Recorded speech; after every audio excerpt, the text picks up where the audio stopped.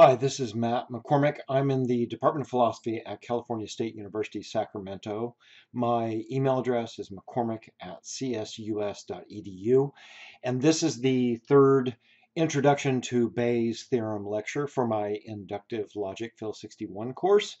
It goes along with Ian Hacking's Introduction to Probability and Inductive Logic, Chapter 7. But it stands alone. We've been slowly going back and forth between discussing what Bayes is conceptually in English and starting to do problems and starting to see how Bayes' theorem gives us an answer to the question, how do I fold multiple probabilities together? How do I incorporate evidence into my belief system and update my beliefs according to new evidence? And it depends well on how connected that evidence is to the hypothesis under question and how common that evidence is more generally.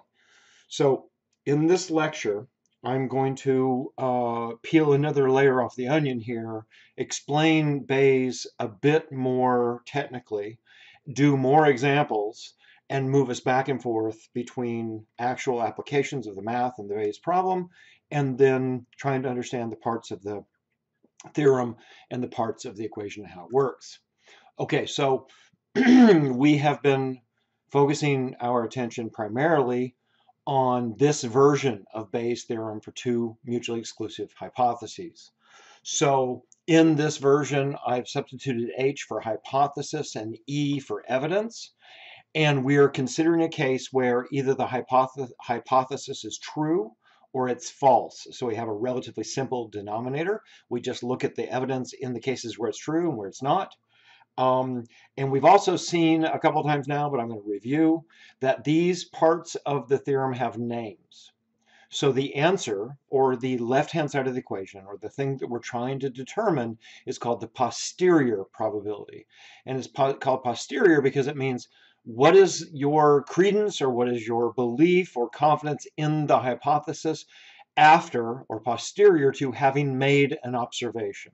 So once we've folded the observation in, do we believe, or to what extent do we believe the hypothesis? So the posterior is the answer that we get from Bayes' theorem problems, usually in the cases we're doing. The likelihood. Okay, so it's important to emphasize this. In ordinary non-technical speech, people will use the words probability and likelihood interchangeably. And you may even hear me doing this in some of my earlier lectures. But now we've got a specific formal technical idea or concept for the notion of a likelihood. A likelihood is just that thing. It's just that top left-hand side of the numerator. And it means something very specific. The likelihood is the probability that this evidence would occur when the hypothesis is true, or it's the accuracy of the test. It's the strength of the connection between that hypothesis and the evidence. If that hypothesis were true, would it produce that evidence? Is that the sort of way it would manifest in the world? That's the question we're asking. And that we're assigning numerical values to that in this equation, and they belong right there on the left, the top of the numerator. Also, very importantly, the right-hand side of the numerator is called the prior probability or the base rate. It's the probability that the hypothesis was true, considered without or prior to making the observation or gathering the evidence. Okay, so you're on a jury and you've heard a whole bunch of evidence from an argument from the prosecution and from the defense that the defendant, let's call him Smith, is guilty. So let's suppose that up to this point in the trial, folding in or considering all the evidence you've heard so far, you think that the probability that Smith is guilty is 0.7 at that point. So that would be your prior. And then we might hear a new piece of information, a new piece of evidence. Maybe some eyewitness testifies that Smith did it. And we need to know the eyewitness's reliability or the accuracy of the reliability or the accuracy of the eyewitness. And we'd plug that value in. And we would fold in this new piece of information to get a new posterior probability of Smith's guilt. That's now been updated in the light of this new evidence that we've observed. And you will see some examples like that in a second. Okay, down here on the bottom, the right-hand side of the denominator, Sometimes I've been calling this the false positive rate, and that's the question. This number we're after here is the probability that you would find that evidence given that the hypothesis is false. Let's think about all the other reasons or all the other circumstances that where the evidence might have happened like it did without the hypothesis being true. Or how common is the evidence without the hypothesis being true? Because if the evidence is really, really common, even when the hypothesis is not true, then observing that evidence is not that remarkable. And we'll see some examples for that in a second. On the bottom right of the denominator is the probability that the hypothesis is false. That equals to 1 minus the probability that it's true from above. And that one's for two mutually exclusive hypotheses. Say in our hypothetical case where we were considering Smith's prior probability guilt was 0.7, so this would be 0.3 because those two have to add up to 1, and we're considering the exhaustive set of cases where Smith is either guilty or not guilty, 0.7 or 0.3. That covers all of the possible cases. Okay, so here's another way, yet another way to think about it, and I'm lifting this passage from Steven Pinker's new book, Rationality. Here's another way to understand it in English. Our credence in a hypothesis after looking at the evidence should be our prior credence in the hypothesis multiplied by how likely the evidence would be if the hypothesis is true, scaled by how common that evidence is across the board. And if you look at the way he's described that and you look at those components of Bayes' theorem that I've got in that diagram, that should make some sense. What we're doing is we're folding in and scaling our belief in the light of the new information. And it depends on how connected the observation is to the hypothesis and so on. Here's yet another way to put it. And this is also from Steven Pinker, who's got a very nice, clear way of describing it. Once you've seen the evidence, should you believe the idea? So suppose the prosecuting attorney has now shown a new piece of evidence and you're wondering whether or not you should now believe more in Smith's guilt. Well, that depends. You should believe it more if the idea was already plausible or probable with a high prior. So that's that top right-hand side of the equation. You should believe it more if the evidence is especially likely to occur when the idea is true, when there's a high likelihood. So in general, if the two numbers on top of this equation are big, if the prior's high and the likelihood's high, then that's going to make that equation top heavy and it's going to push it up towards 1. Whereas the other way around, you should believe the hypothesis less if the evidence is commonplace, and as a result, we have a high denominator in the equation. Okay, so that's yet another way to think of it. Conceptually, let's look at some real cases, and those actually help us understand it. So let's imagine, and I'll call this Bayes pregnancy problem number 1. Linda just tested positive for being pregnant, but her husband has a vasectomy, so there's only a 1 in 5,000 chance that she is. Highly improbable, very low prior. The accuracy of the test, she got it from CVS, is 99%. What is the probability that she is actually pregnant, given that she tested positive?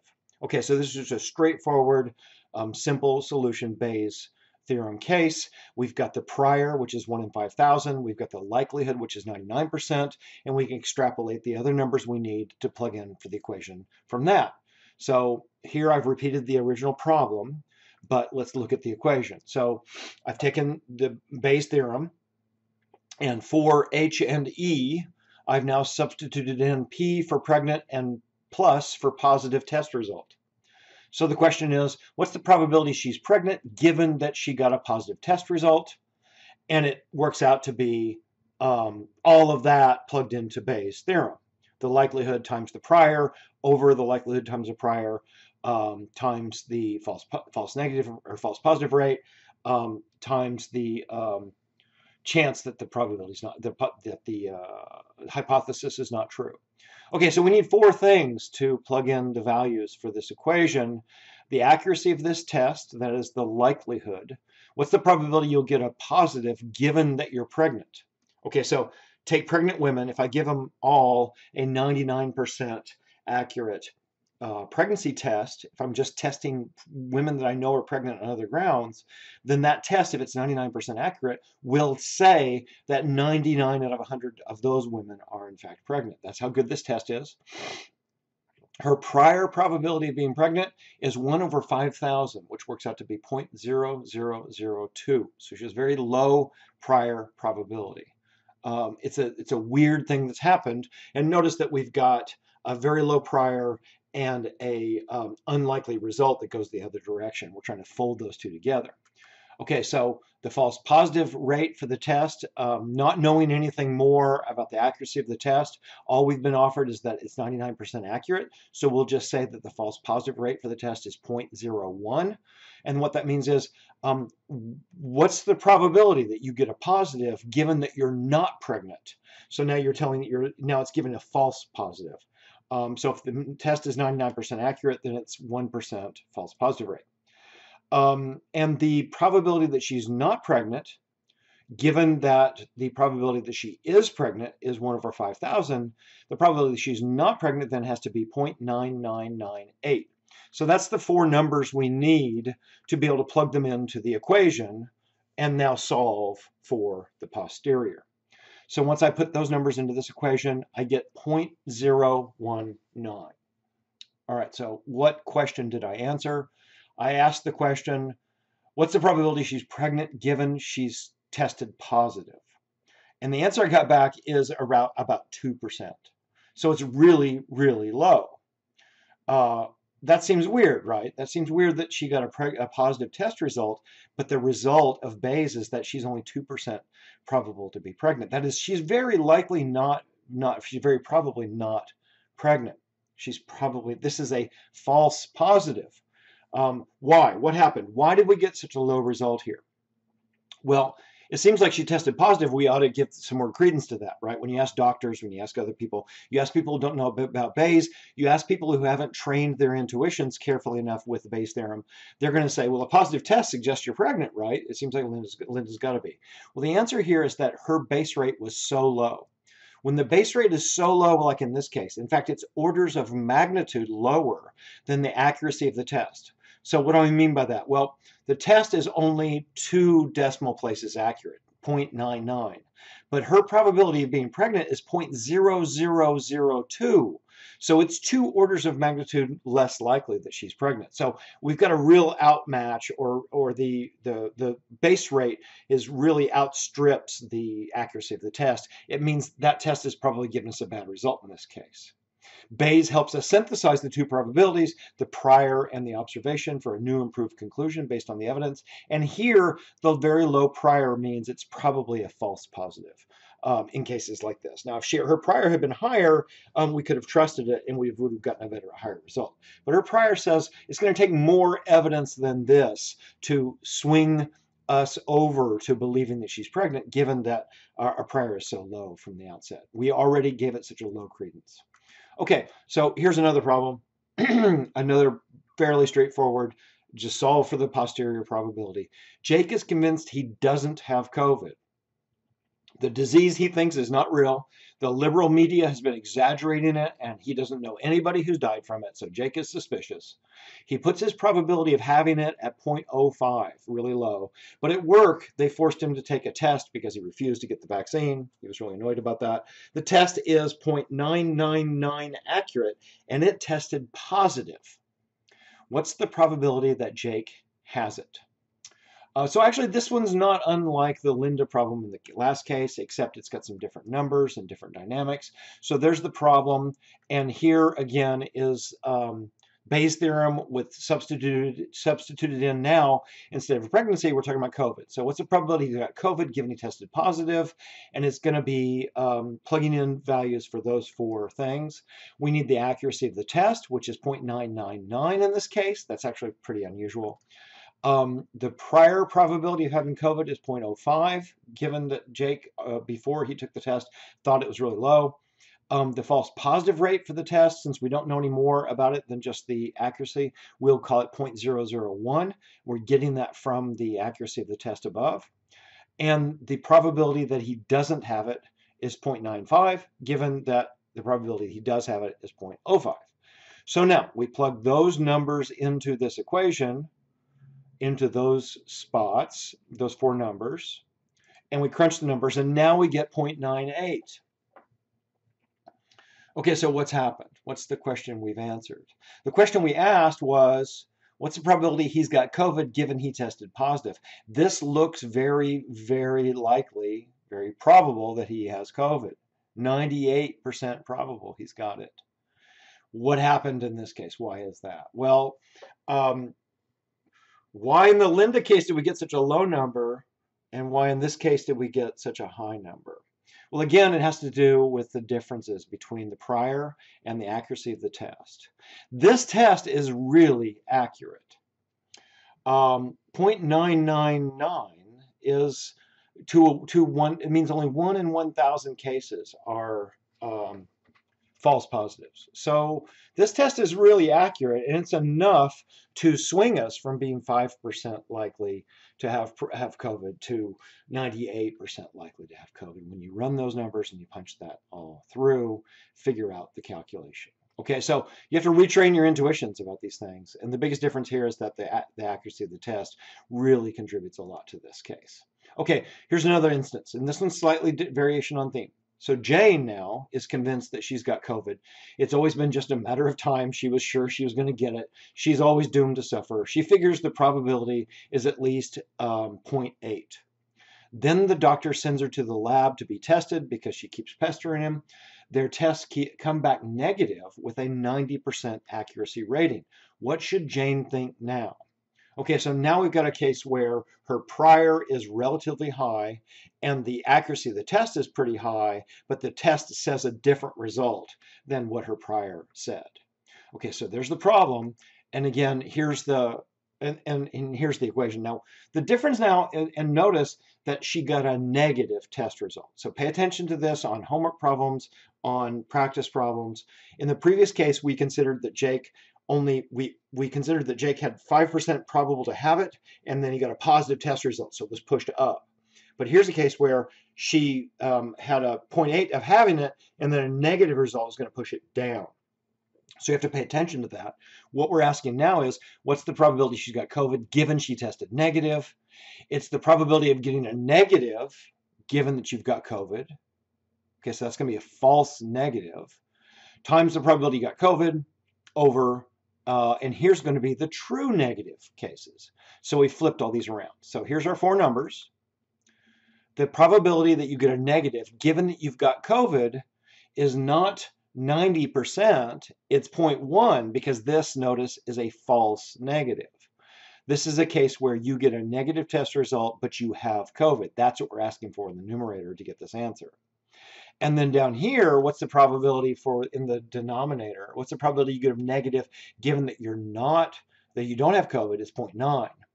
So then what happens as a result is that this denominator is big. Notice before I had said if the likelihood is high, if the prior is high, then we're going to revise our answer towards the high end. And if the denominator is high, then the answer is going to go down. Well, this has got a big denominator because of that 0.9 right there. Okay, so this answer becomes 0.3. So what has happened here? We set out to answer the question, what's the probability she's got COVID given she tested negative? And what happened is that she was at 80% before, so there's very good reasons for thinking she had COVID before, but then this test revised that down by, 0.5. It lowered it from 0.8 to 0.3. So now we're in the neighborhood of thinking she probably doesn't have it. Now, what I would do here is take another test and figure it out, and it would push it up or push it down. But Jane probably doesn't have it, and the important thing to notice here is that the prior said one thing and the test said another, so it pushed it the other direction. So you have to pay attention to which way is the evidence going. Is the evidence going in favor of the prior, or is it going contrary to the prior? And that will make a difference in how you set these problems up and get them correctly accounted for in Bayes' theorem. Okay, so I'll give you another English example to try to get our heads around this. Suppose my neighbor is up all night making a lot of noise, and I suspect he's on methamphetamines. What's the probability he's on meth, I ask, given that he's up all night. So let's call it probability of M given U. And in English, we can consider these different components that go into the equation. So the probability of H, the hypothesis, the probability he's on meth, this is the prior probability of the hypothesis that your neighbor uses methamphetamines prior to your observing him being up all night. So did you have any reasons, or was there any grounds to think he was on meth before this? This might be established different ways. Maybe we use the base rate of meth use in the population in your town. Maybe you got some other evidence. Maybe something else has led you to think that. That's how you assign a number to that. The likelihood, then, in this case, is not the accuracy of the COVID test or the accuracy of the pregnancy test. It's the strength of the connection between using meth and being up all night. When people are on meth, how often are they up all night? Does meth keep them up all night? How strong is the connection between the observation and the hypothesis? If the hypothesis is true, does it produce that evidence? Because if meth doesn't keep people up all night, then there's my only piece of evidence, and I don't have any grounds for thinking this conclusion is true at all. But if meth is very strongly connected to or correlated with keeping people up all night, then that strengthens my evidence because that numerator goes up. And then on the bottom, the probability that we'd find that evidence given that the hypothesis is false. Okay, so what are those? Well, that's the probability of being up all night for non-methamphetamine reasons. Are there other reasons, or is that evidence otherwise common? Maybe there's some other things that produces that same evidence, namely the observation of his being up all night. These are the false positive cases where they're up all night, but he's not because he's on meth. Disconfirming cases. So maybe he works all night. Maybe he's doing cocaine. Maybe he's an energetic insomniac. Or he might just have a lot of stuff to do. And the question is, how common is that evidence in other circumstances? And it turns out in this case, it's pretty common. And so thinking of cases where that evidence would be true, but the hypothesis is false, turns out to be kind of a challenge. I'm going to talk about this in a minute in connection with confirmation bias. We are highly prone to confirmation bias. For the probability of E given H, it's hard for us to think about scenarios where E is true, but the hypothesis is false. So we often underweight or discount the probability of E given not H in our intuitive calculations. But Bayes' theorem makes us fix that. It explicitly addresses this human bias. Okay, so then put in English, or quasi-English, quasi-formula form, here's our question. What's the probability he's on meth given he's up all night? Well, it equals the probability that you'd be up all night given you're on meth. Does meth do that to people? Times the probability he's on meth the prior. And then that all goes down to the denominator as well. And then the other part of the denominator is, well, what's the probability he'd be up all night given that he's not on meth? Times the probability he's not on meth. These are the countervailing or the other kinds of circumstances that would work the other direction. So once you get assigned values to all of those, then you could update your prior or update your information and draw a conclusion. And I don't have a, I'm not going to plug values into this. It's just for us to understand how conceptually, how the different components fit together in the formula. So again, on the left-hand side is the posterior probability. On the right-hand side, the top part of the numerator is called the likelihood or the accuracy of the test, or the likelihood is the other way it's understood. The right-hand side of the numerator is the base rate or the prior. The denominator is the total unconditional probability of the observation. It's all the ways that people are up all night on both sides for two exclusive hypotheses. And here's where we explicitly think about disconfirming cases, where you'd find that evidence, but the hypothesis is false. And we're starting to see this now more and more with different kinds of cases, COVID and pregnancy. And you see this, the same structure of the problem, even though they're radically different sorts of cases, with a defendant in a criminal trial who's been accused of being guilty, or who's alleged to be guilty of the crime, ranging across a whole different set of different kinds of problems. Okay, so that little component of the denominator, the probability of E given not H, that forces us to consider where the evidence might be the same, but the hypothesis is false. We have to think about false positives when we use Bayes' theorem to update our beliefs. So I'll give you some examples just to think about this. This is a guy I ran into in a coffee shop one day. He was insisting to his buddy that when he wears his lucky shirt, his jersey, his team was more likely to win basketball games. He was raving about how when he wears that shirt, it makes the team win. I don't know how this is supposed to work. I don't know if the other team, if the people who are fans of the other team, if they wear their jerseys, does the juju like cancel out, or how does that work? But what we need to do to really figure something out like this, whether it's true, of course it's not true. But what happens in these cases where this guy's come to believe this is true is that he probably neglects the instances where he wasn't wearing it and the team won. Or he might remember a few poignant cases where he wasn't wearing it and the team lost. But he's probably not doing the numbers or keeping track of all of that. And we also neglect the instances where we're wearing it and the team didn't win. We make up some other excuse or some other story. Those are the confounding or the disconfirming evidential cases that would have gotten figured into the denominator. Here's another one. People think that airborne prevents colds. And a lot of people say, well, I took it and I felt better. But what you don't think about is the cases where you didn't take it and you didn't get a cold, because your immune system might have just solved it or cured you, or might have prevented you from getting a cold anyway. And there's also the instances where you did take it and you got a cold. Like we tend not to remember those. Think of your friend who goes to Vegas and claims to have a technique or a trick for winning at slot machines or winning at blackjack or whatever. Your friend's going to come back and tell you about the times he won. He's not going to tell you about the cases he lost and not going to tell you about the money he lost. That's much harder to remember, especially when that slot machine is when it dumps money, the alarms go off and the bells and the whistles and the lights and all that, and that makes a memorable case in our minds, whereas the losses all just, your money just disappears, and that's not memorable, that's not easily available, so we're not getting a representative sample. And these are all failures of representativeness of our information. That your information when you're watching the news is heavily tilted towards stuff that's lurid or exciting or dramatic or negative.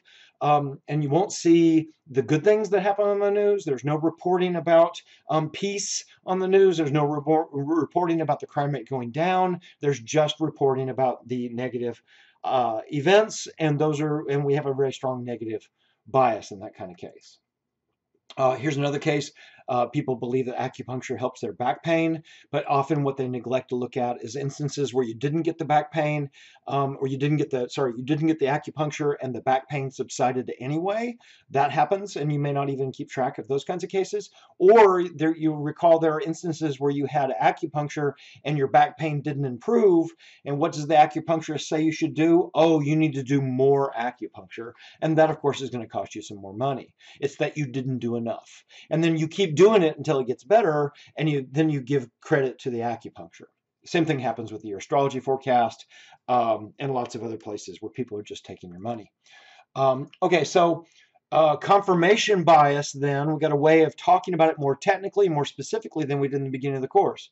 So confirmation bias, you'll remember, is the mistake of noting evidence that supports a favored hypothesis while ignoring or neglecting evidence that would disprove it. And like, for example, the stockbroker who says, I'm really good at picking winning stocks. Last year I bought GameStop and then it blew up and I made a bunch of money off of it. And this is just like your gambler friend who says, I've got a method for winning in Vegas. I won $200, and they neglect or don't remember or don't notice the other cases where they lost money. They don't keep track. To evaluate one of these claims and to counter for confirmation bias, we need instances where this guy picked a stock and it didn't win. We need instances where he didn't pick a stock and it won. And it turns out, actually, there's a really nice section of Kahneman's book where he talks about a researcher from Berkeley, Terry Odine, I believe is his name, who actually went and looked at thousands and thousands of stockbrokers' picks. So that when a stockbroker sells some stock, it's because they think it's going to go down. And when they buy a stock, it's because they think it's going to go up. So Odine tracked all these stocks that brokers had bought and sold and then looked to see what happened to them. And actually, on average, what happens is that people buy stocks and they go down, and they sell stocks and they go up. Just the opposite of what is intended to make money. And stockbrokers actually tend to do worse than even dart-throwing monkeys, I think was Odine's claim, or maybe that's Philip Tetlock.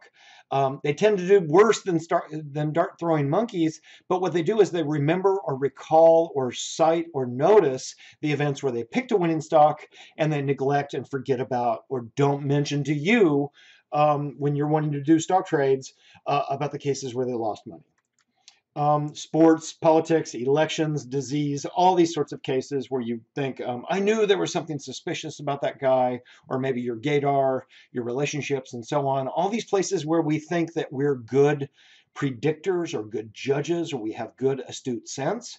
In many cases where we think we're good at predicting X, confirmation bias distorts the evidence we cite. And Kahneman's got a lot more to say about that in Thinking Fast and Slow. Okay, so let's summarize what we've done in part 3. We have looked again at some more problems for Bayes' theorem for 2 mutually exclusive hypotheses. We've solved some of these, and we've thought about the parts. So there's the posterior probability, the prior probability, the likelihood, and now we've considered more specifically about how false positives figure into Bayes' theorem. We have seen, at least in the previous lecture, we talked more about what happens when you ignore base rates or we neglect base rates. And when those base rates are really out of whack with the accuracy of the test, sometimes we get these weird results, like the Linda case, where she's probably not pregnant, but she gets a positive test result, and we don't know what to make of that. It's because her base rate was so low. And we've considered how confirmation bias, when we do our intuitive calculations, tends to distort our answers to these questions, but Bayes helps us compensate or control or fix for that. All right. And finally, we're calling the bottom, the whole denominator, the unconditional probability of the observation, where we're trying to think about all the cases where you might find that evidence, whether the hypothesis is true or not, and those figure into making the denominator big, which makes the posterior small. Okay, so that's the end of part 3. We're going to do some more complicated problems in part 4, but we're now getting to a much more sophisticated understanding of how Bayes' theorem